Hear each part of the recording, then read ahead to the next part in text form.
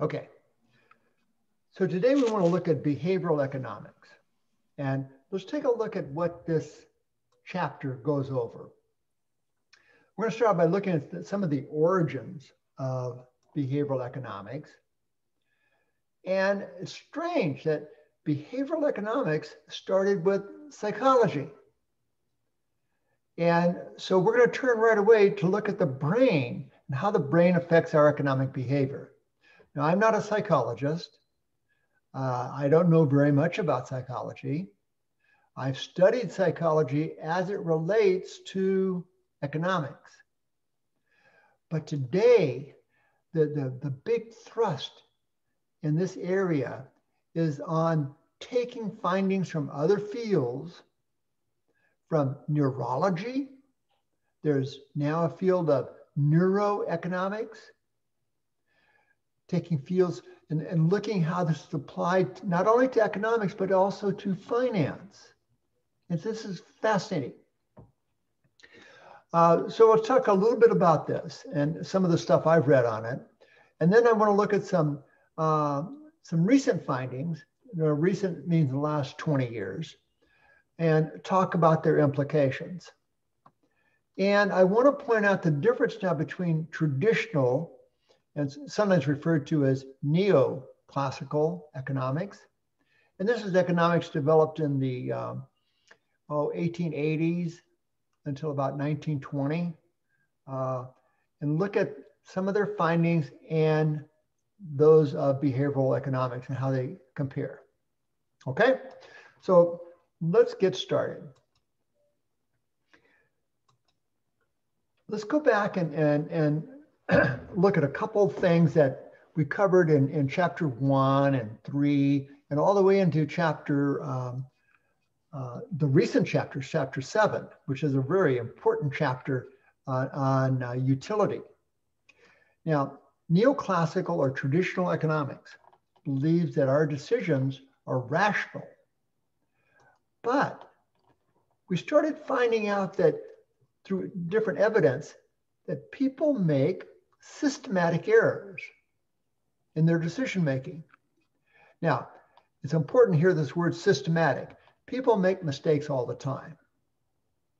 But systematic means these are regular kinds of errors that are based upon certain kinds of characteristics in all people. Neoclassical or traditional economics could not explain this, what was going on. A new field called behavioral economics arose to explain these kinds of errors in thinking and behavior. So let me review just a couple key ideas in the older traditional economics. Now remember, this is not invalidated by the findings of behavioral economics. Instead, these things work together. This is just the growth. And I'm predicting that as different sciences like psychology, biology, economics, as they continue to find out more things, they're going to become more interconnected. And many of the findings are going to work with each other. Okay, so traditional economics was based on certain assumptions about how people behaved. Now, these weren't proved, nothing, these were just, oh, we think people behave this way. And if they do, then A, B, and C follow. Traditional economics was tremendously logical. And that was so attractive to me when I first started. I thought it was great because you could just figure out going from 1 to 2 to 3 to 4, and it all made sense, especially microeconomics. But these assumptions were questioned. One assumption, for example, is that people have stable preferences that aren't affected by context, the situation that are people in. No, it does affect, we found. Traditional economics believed that people are eager and accurate calculating machines. We know that's pretty Yeah, obvious. right? People are terrible at math and they don't like to do it. Traditional economics assumed, now these are assuming people are good planners who possess plenty of willpower. Well, that's almost laughable. Yeah. People are terrible planners and they got no willpower at all almost. Someone just, wait, what? What the heck? Someone just said toilet paper in the chat. And it assumed this. This is something that when I was studying economics, I believed this, that people are almost entirely selfish. They're looking out for number one. And the assumption was that if everybody did this, if everybody out there was selfish and looked out for themselves, the whole society would benefit. That's one of the basis of traditional capitalistic thinking and the rise of alternative ways of thinking, such as communism or socialism, attacking that idea. And this was a belief of capitalism in the traditional sense. Now, psychologists, not economists, psychologists found that these assumptions were highly unrealistic. They didn't think real people behave this way.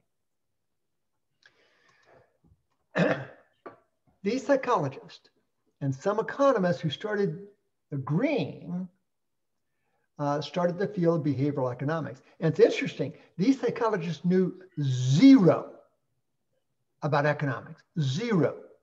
They knew less than my beginning students. They knew nothing about it. Some economists, though, started finding out what these guys were saying about human behavior and started applying it.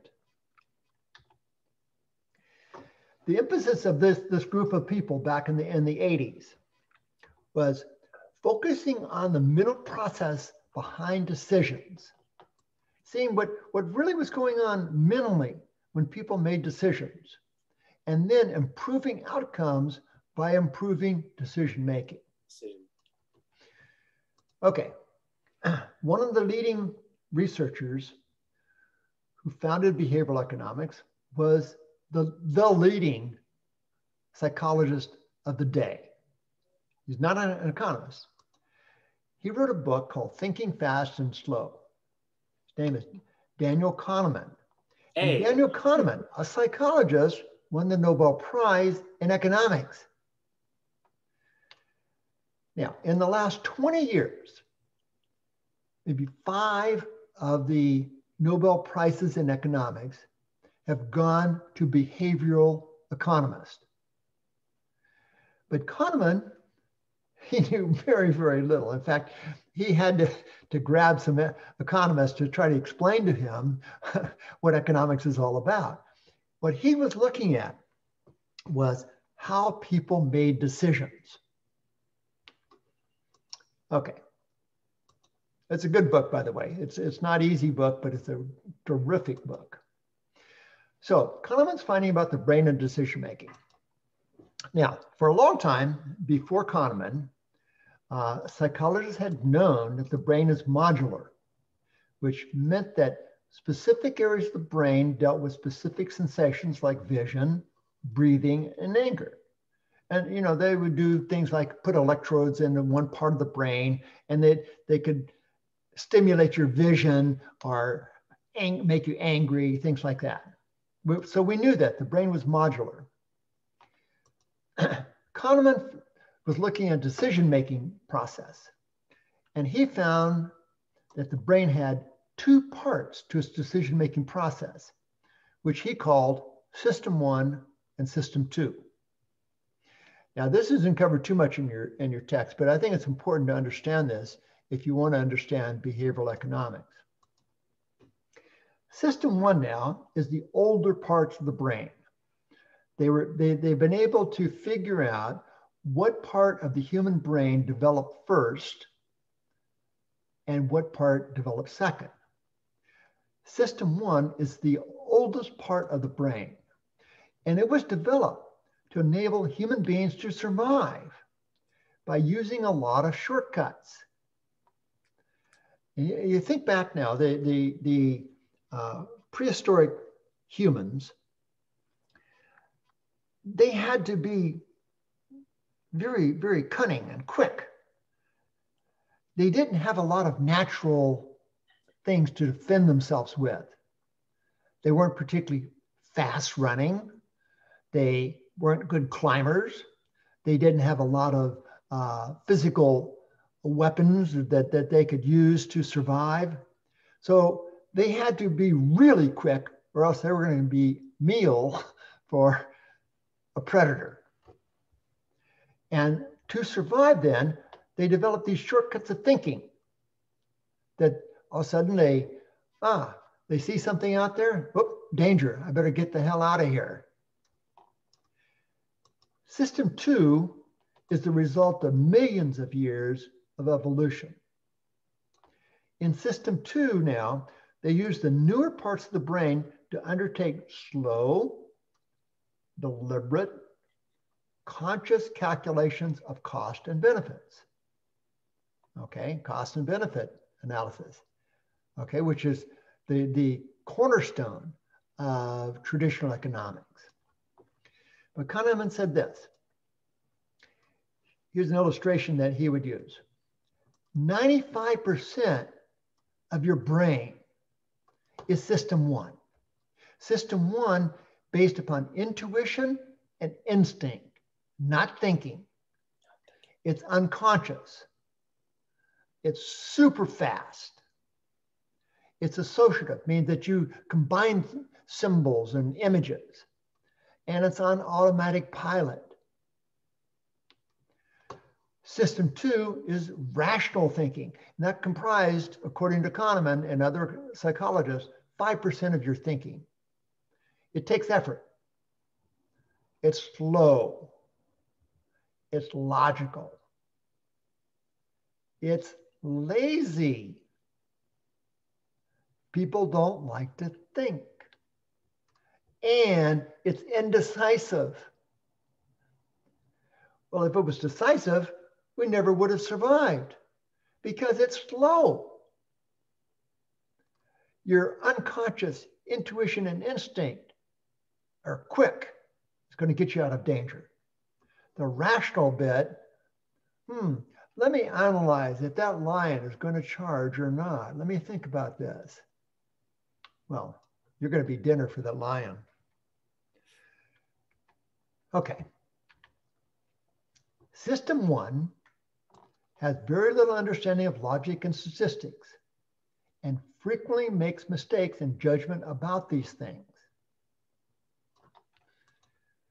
System 1 encourages us to be overconfident in what we know and fails to acknowledge the full extent of our ignorance of the world, as well as the role of chance events. Mm-hmm. Yeah. Okay. Now, this is an important statement here. There's a big one. We're overconfident. We think we know more than we know, according to system 1. We don't acknowledge the full extent of our ignorance. And we don't acknowledge the extent of chance. System 1, our instinct, we like to see patterns. We're great at seeing patterns. Chance is not in there. An important feature is you can't turn off system 1. It's always going. System 2 is normally in a comfortable, low effort mode. Your daily life. System 2 is just going along, just cruising. And only a fraction of its capacity is engaged. Only a fraction. Right now, only a fraction of your mind, of your brain rather, is being engaged. Only a fraction. Right. So I actually had a question about the two of these systems. Of the what? I actually had a question about the two of the systems. So yeah. System one, you wouldn't actually, you said you like necessarily wouldn't have control of it. It's on autopilot, you said? It is. Yeah. And so system two, like it said in the last slide, was like only, what was it, 5% of your brain was Yeah. what it said? Right. And that would be, let's say, putting in effort to kind of learn new things or kind of apply logic to it. Is that what it is? Yes. Okay, that makes sense. Thinking. That's well, what we would call thinking. Yeah. Okay. Yeah. 5%. And we're not even using very much capacity of that 5%. Yeah. Why? Because it takes work. Yeah, it It's does. slow. And we're lazy. So Yeah. this is a survival kind of thing. Mhm. Now, Imagine if those two systems were reversed. no, 95% of us would be using that. yeah. Okay. Now, most of what you think, and here's some more findings. Most of what you think and do originates in your system one. But system two takes over when things get difficult. The problem is it's slow and it's lazy. System two is lazy. Mm-hmm. I keep bringing that up, man. Okay. Now, the division of labor here, according to Kahneman, is highly efficient. In other words, it minimizes effort and optimizes performance. If you sit around just thinking about what you're going to be doing, you're not going to get anything done. The division here between these two systems is automatic and efficient. Now, here comes one of the big crux of behavioral economics. System one is prone to biases. And these are systematic errors made in specific circumstances. This is the insight that led to behavioral economics. Traditional economics believed that people were rational. They were thinking about things when they made their decisions.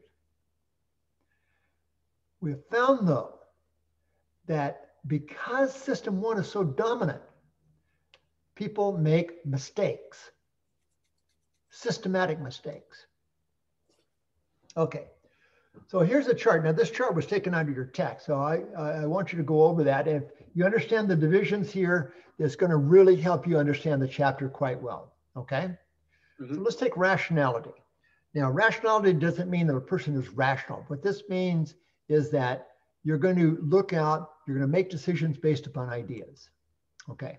So neoclassical believe that people are fundamentally rational and will adjust their choices and behaviors to best achieve their goals. Consequently, they will not make systematic errors. Behavioral economics says people are irrational and make many errors that reduce their chances of achieving their goals. And these are regular, repeated systematic errors. Stability of preferences. Neoclassical economics believe that people's preferences are completely stable and unaffected by context. Behavioralists have found that people's preferences are unstable and often inconsistent because they depend upon context. And in the chapter called Framing Effects. Well, we already went over this. When people are eager and accurate calculators, according to neoclassical economics, behavioralists say people are bad at math and avoid difficult computations if possible. No way. Ability to assess the future. According to neoclassical thinking, people are good at assessing future options as current options. They're good at it. We found, though, that people place insufficient weight on future events and outcomes. They value the present, not the future. And they make mistakes of thinking about the future. Strength of willpower. Well, neoclassical economists said, no problem. We can resist temptation. We make rational decisions. Behaviorists said people lack sufficient willpower and often fall prey to temptation. You guys all know that's true. You do, yeah. Degree of selfishness. According to traditional economics, people are almost entirely self-interested and self-centered. Behaviorists say, wait, people are often selfless and generous. In terms of fairness, is that important to you? Well, traditional economics said people don't care about fairness and only treat others well if in doing so will get them something they want. Behavioralists say, no. Many people deeply care about fairness and will often give to others even when it doesn't bring them personal benefits. Okay. Now, what are these implications of hardwired heuristics? Now, remember, a heuristic is a thinking shortcut. Okay? Hardwire means this is in your brain, in your older part of your brain. It's hardwired in there. Okay. These shortcuts are not the most accurate mental processing options, but are used because the opportunity cost of perfection is very high. You're giving up too much. So you rely upon these quick shortcuts or heuristic. Here's a real problem. Since these heuristics or shortcuts are hardwired in our brains, it may be difficult for people to alter their behavior. It's hard for people to change. They don't change. It's really, really tough to get a person to change. And then people may be easy prey for those who understand their hardwired tendencies. Now, as a sidelight, many tech companies today, such as Apple, Google, Amazon, have behavioral economic departments, which are focusing on understanding how do real people behave in the real world. And you know what they're doing with that information. They're shaping their products, their sales pitch. They're doing everything. So last year I said, I'm working on a book, by the way, on behavioral finance. And so last year I said, I'm going to go to a training that was offered for businesses in the Bay Area. And you go up there and for a weekend, 2 days of training. And companies like Google are sending teams in. The price was $15,000 a day per person. Wow. For 2 days, $30,000. I passed on it. I said, well, I'll read about it. But big companies now are heavy into this. And these companies are focusing on how do people behave so that we can sell them more stuff. Okay, let me give you 4 examples of some findings and their implications, okay? Now the book goes over some more of these kind of cognitive, they're called cognitive biases, and talks about them. But let me give you 4 and show you how these things work and the implications. Okay, number 1, it's what's called the confirmation bias. And with the confirmation bias, people cherry pick facts that confirms to what they already believe and ignore everything else. So here's a model here developed by a psychologist, Jonathan Haidt. And if we have this circle here is objective facts, and this circle here is things which confirm your beliefs. So what people find is they ignore all the other facts out here. They pay attention to the facts which confirm their beliefs, ignoring everything else. So what are people doing? They're not using the scientific approach, which says, we're going to go out and try to find the truth. Instead, people go out try to find information that conforms to what they already think. Oops, let me go to the next one. Okay. The implications of this one, by the way, are not brought on your text, but this is tremendous for what's going on in modern America. The confirmation bias has contributed to divided society in America. With internet and cable TV now, we have scads of sources of information about the world. You can go on cable TV and watch a conservative news program, a liberal news program, a quote, more objective program, and everything in between. On the internet, you can get information from the crazy lunatic fringe all the way to a scholarly journal. You can get all kinds of things. People pick out the things that confirms what they already believe. They're not looking for the truth. They're looking, okay, this confirms it. So a conservative will watch conservative TV, read conservative articles and newspapers. A liberal will watch liberal TV and so on. Now crazy, well, look at the crazy stuff out on the fringe.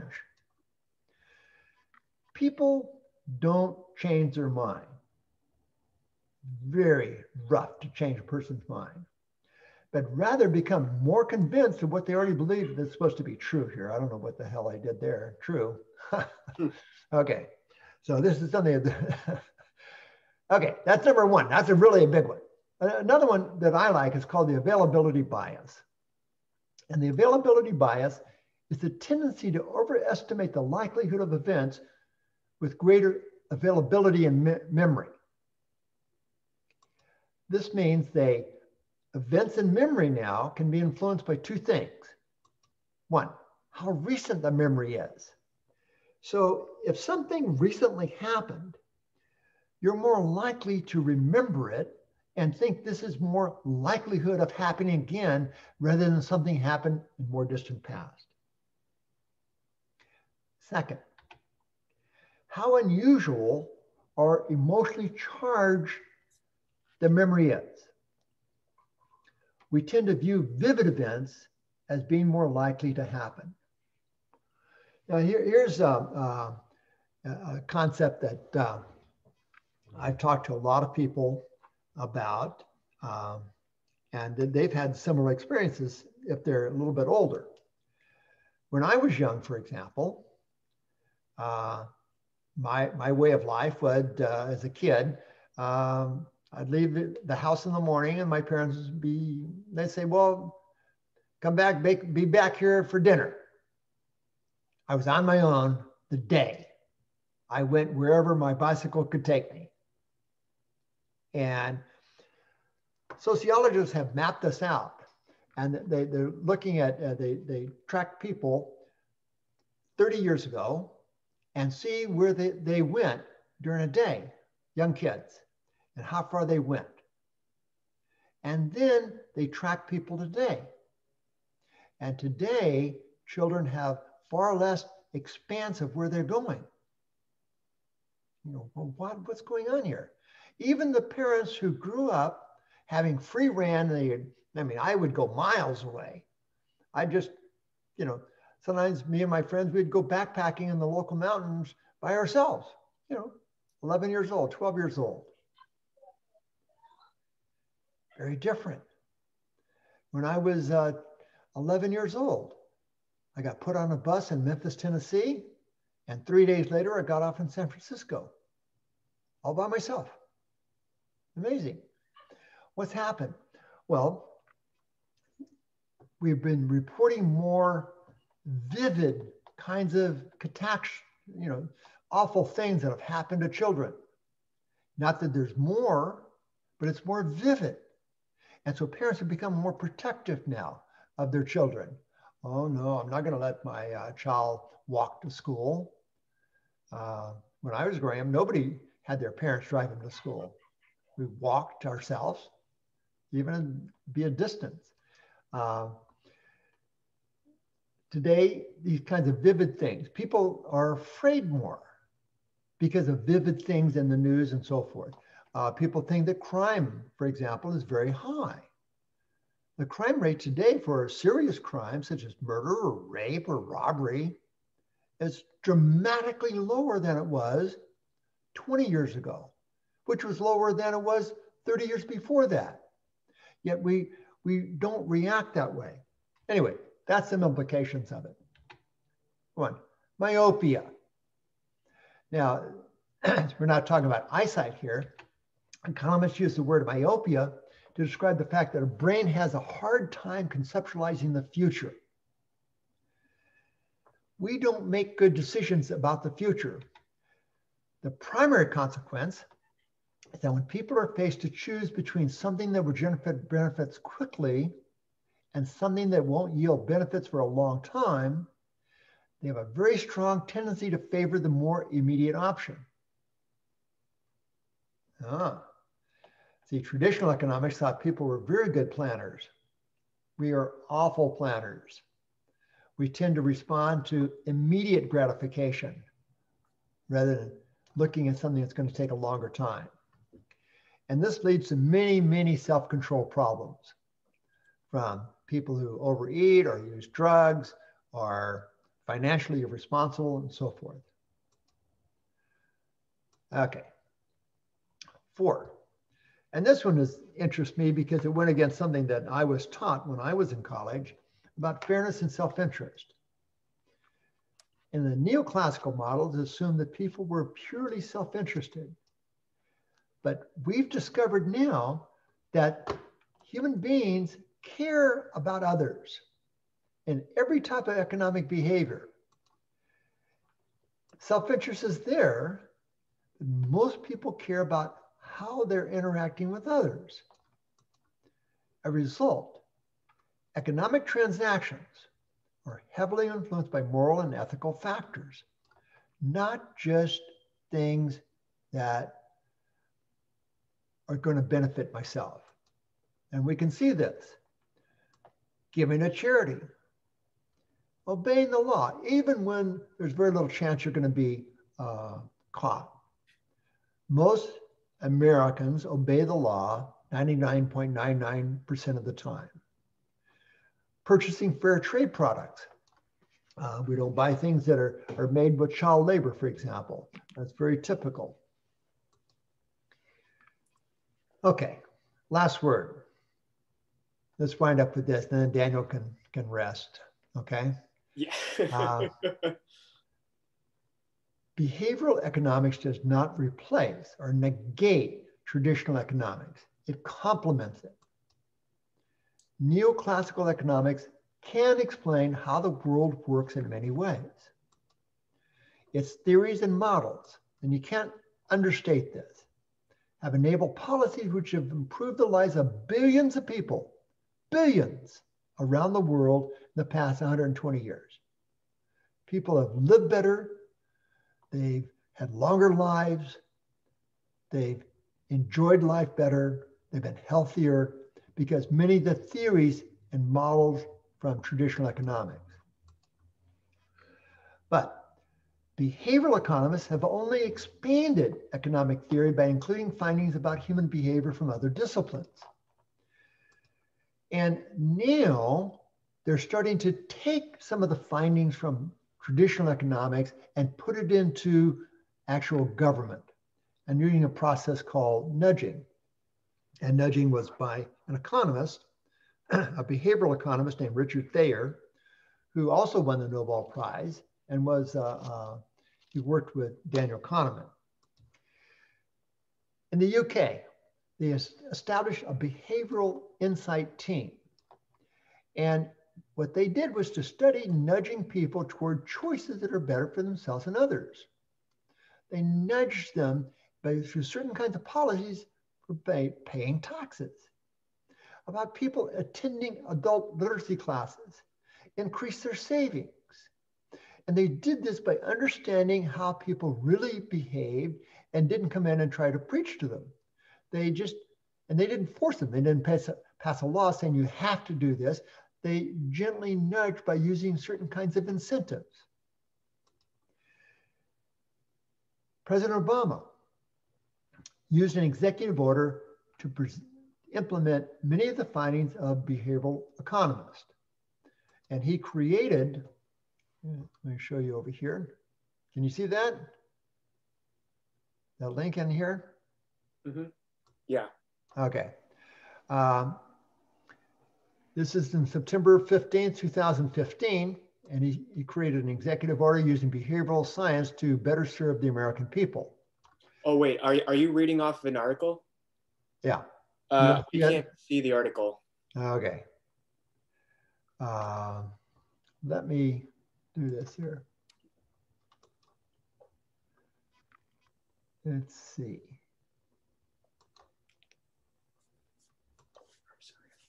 Okay. Yeah, now we can see it. Yeah, I see it. Okay. So here's the executive order using behavioral science to better serve the American people. And it's from 2015. And I want you to go through and read this on your own. But what he's tried to do was to order all departments, where possible now, to look at how behavioral science can affect their area so that they can better serve the public. And so their goal is going to identify policy programs and operations where applying behavioral sciences may yield substantial improvement. And of course, this was not followed in the administration following President Obama, but perhaps President Biden will bring it back. Okay, guys, that's a quick overview of this concept.